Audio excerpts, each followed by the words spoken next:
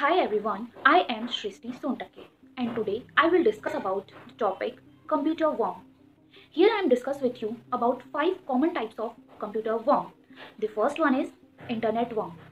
Like they do with computer networks, computer worm also target popular websites with insufficient security. When they manage to infect the site, internet worms can complete themselves any computer being used to access the website in questions.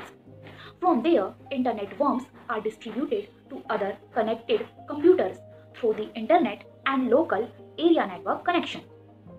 Second is email worm. Email worms are most often distributed email attachments.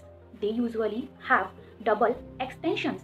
Suppose an example mp.4exe so that the recipient won't think that they are media files and not malicious computer program.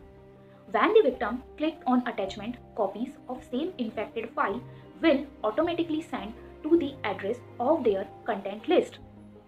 An email message does not have to contain a downloadable attachment to distribute a computer worm.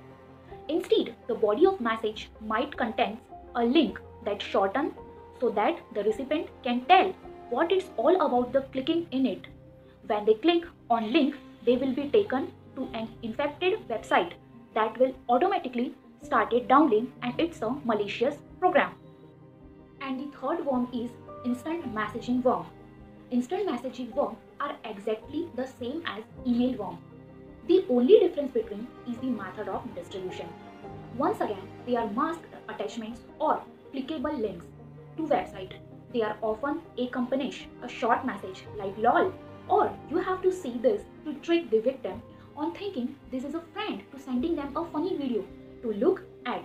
When the user click on the link or attachment, be it a messenger, WhatsApp, Skype and the other popular messaging app, the exact same message will then be sent to their contact. Unless the worm has replicated itself into the computer, users can solve this problem by changing their password. So the fourth worm is file sharing worm.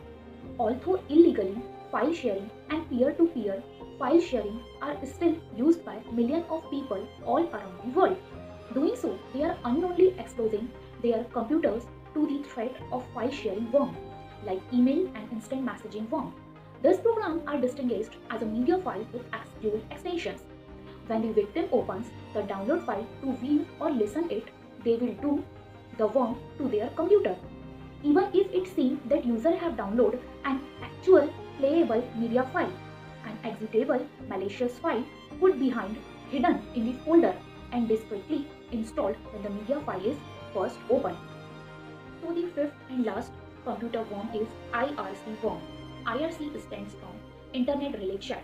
Internet Relay Chat is a messaging app that is mostly outdated nowadays but was all the rage at the century of turn. Same as with today, instant messaging platforms, computer worms were distributed via message containing links and attachment. The latter was less effective due to an extra layer of protection that promoted the incoming files before any transfer could take place. So this is all about the computer worms. Thank you.